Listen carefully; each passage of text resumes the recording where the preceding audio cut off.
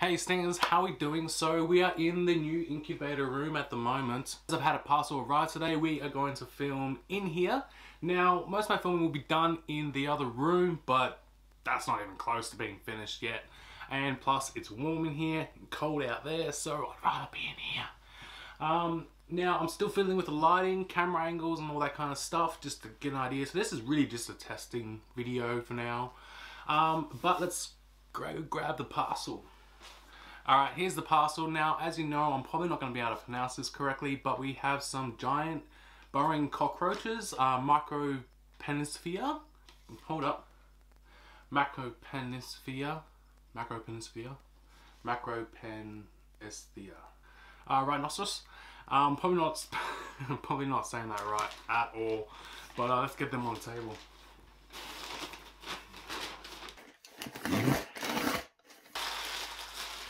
It's been quite a while since I've had these guys last. I would say at least a year. But I will be hopefully trying to set up a breeding colony of them because I'd like to be able to have them yearly if possible. Let's get them out, okay? Yeah. Here we go. Come on, girls. Here we go. Oh yeah. Can you see them? Just in there. Now this one's probably just a sub-adult. I would say for now, but I'm hoping there's a couple of large ones in there.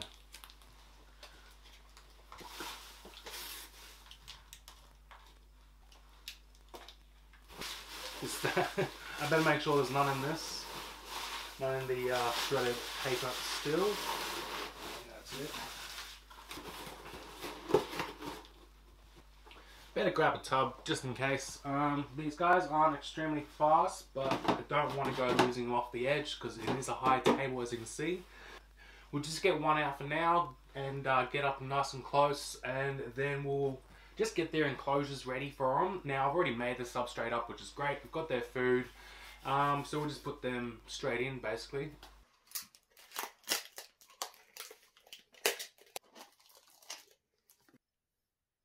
Now these guys do have the ability to hiss. They're not going to bite you.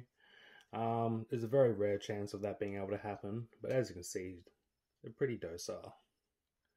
Now they can get much larger than this, and I probably do have a bigger girl or boy over there. Now this one is a female, and I'll be able to show you the difference a little bit later on with them. How can you say no to these? How adorable is that?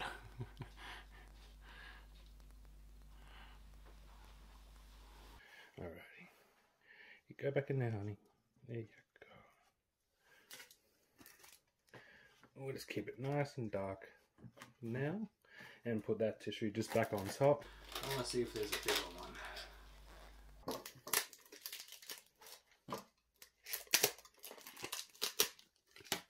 Okay, it's okay. Now this one's a male. Now, as you can see, try and get nice and close. There we go, come on, focus. There we go. The males have a divot in the head. Come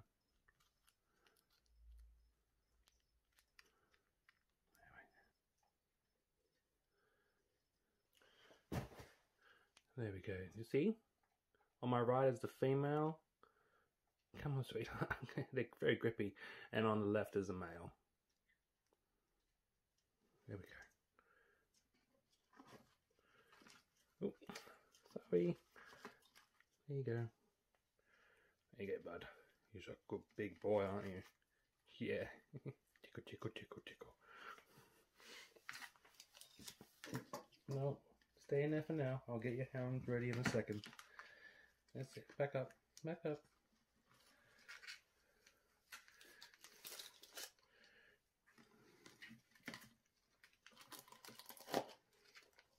There we go. We've had a close look now, so let's go get their housing and set them up. Put this. I need more space.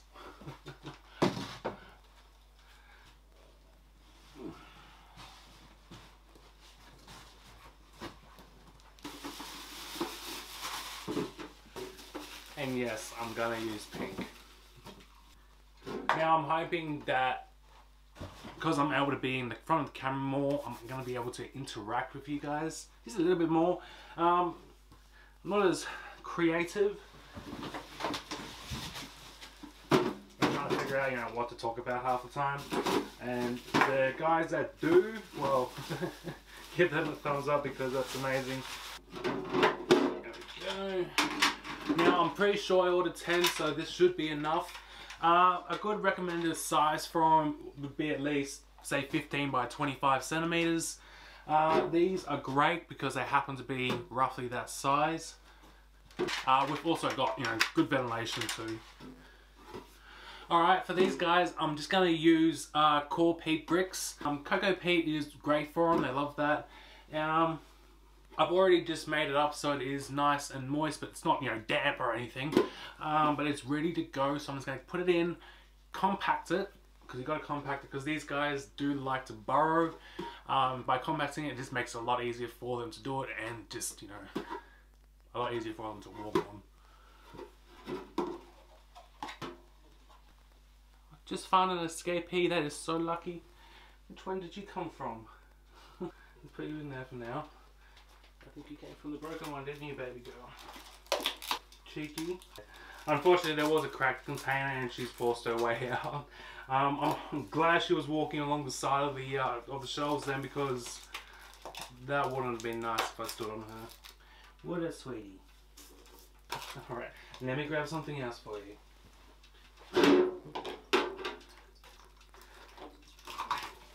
That. There you go, go in there.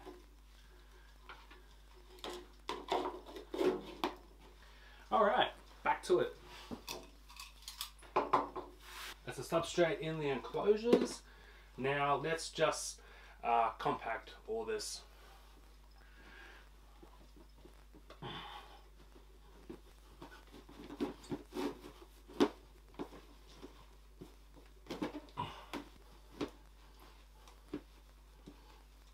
Alrighty, I'll be back in 1 minute. I want to get them some more substrate. Just, you want at least 10 centimeters for them to dig under.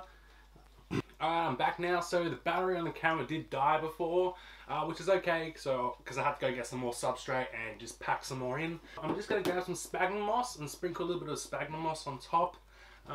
Where is that? There it is. Don't want heaps. I just want a little bit to help with the moisture levels, the humidity.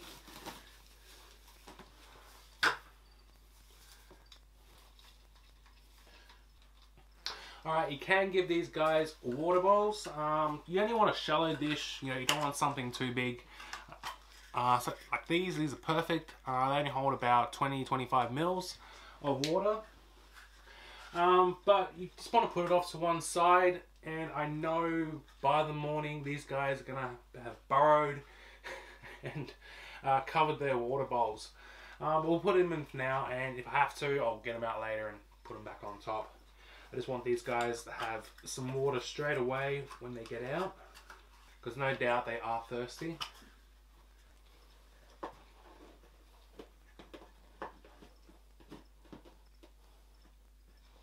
Alright, these guys will mainly feed on dried gum leaves. You can give them some fruit. I give them a slice of apple once or twice a week, depending on how fast they do eat it.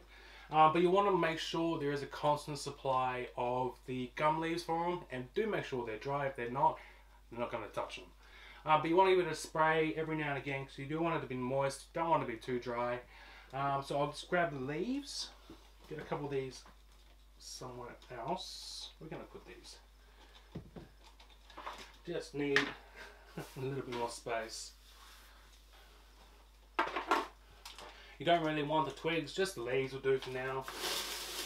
Plus the sticks just take up way too much room.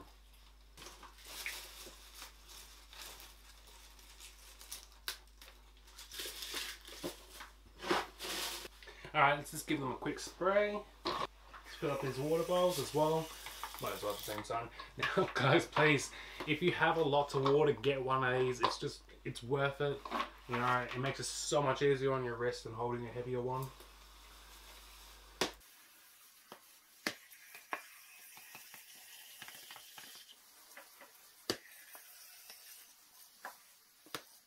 Cool.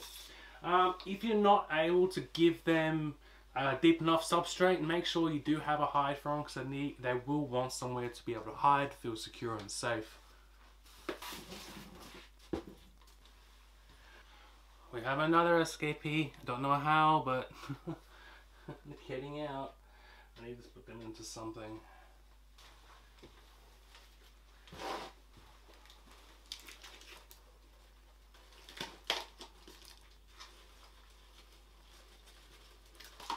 I'm just going to put them in this tub for now because they seem to keep managing to push their way out. And I am terrified of standing on one. Alright, now that I know I'm not going to stand on any, they're all in this tub for now. I'll give them a separate one in a moment. I'll be right back. I just need to get myself a marker. Don't you guys go anywhere now.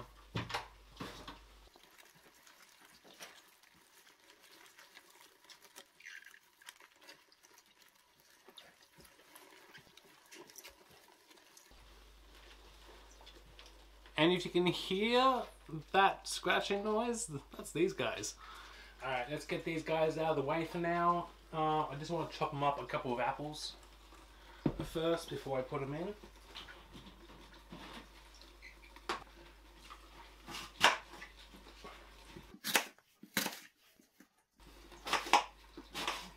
Give them a slice for now. I'll put it near the water. Over there in the corner. I sliced way too much. It doesn't matter, I've got a couple other things to eat it as well.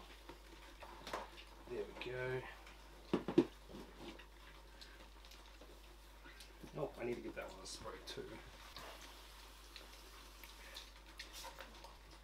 Alright, they got an apple, they got some water, they've got some gum leaves. Now let's get these adorable little things out of here and into somewhere they're going to feel a little bit more secure. Oh, can't forget the lids. Alright, first up we'll start with this guy here.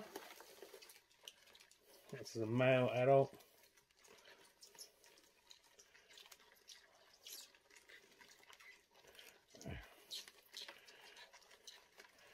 That one.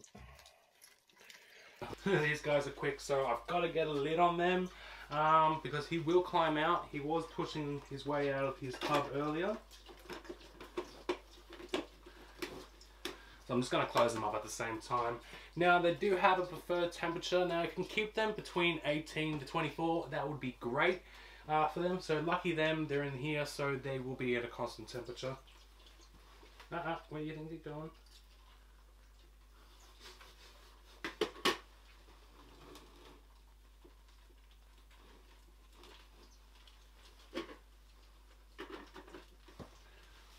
I'll be right back. I think there's a little jumping spider on one of the enclosures. So I'm going to go get a container just to catch him so we can get up close and have a look at that as well. Alrighty. Oh no, he's moved on. Where'd you go? There you go. There he is. Come on.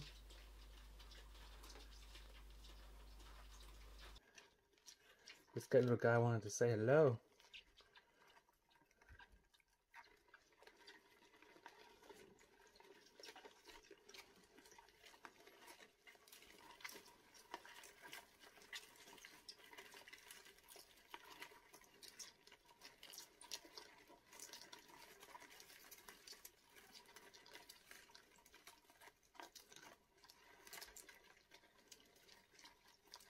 Ah, that's my thumb.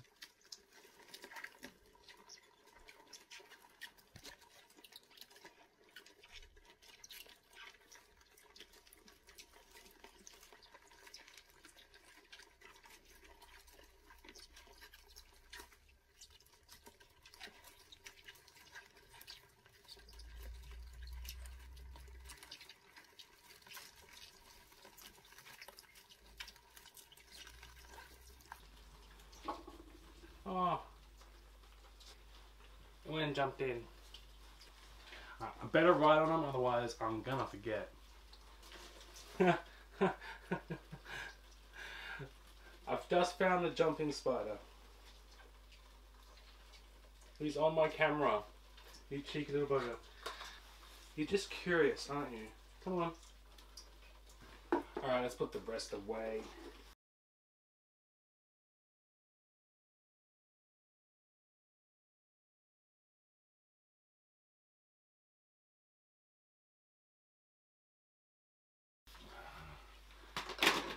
Yes, the girls can have pink lids. Just to make it easy. There we go. Almost dropped her. Female. Female.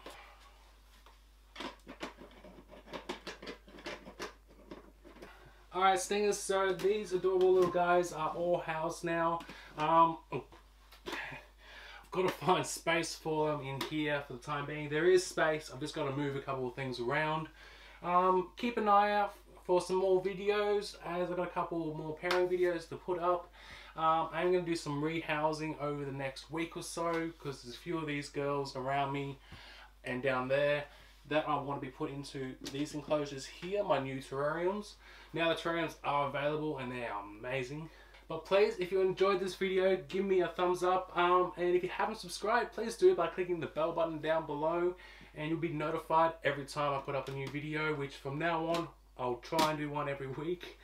Having this room is, well, having these two rooms, that room's just not done, but having these rooms is going to make it a lot easier for me to keep organized instead of the house. But yeah, I'll catch you guys in the next video. Bye!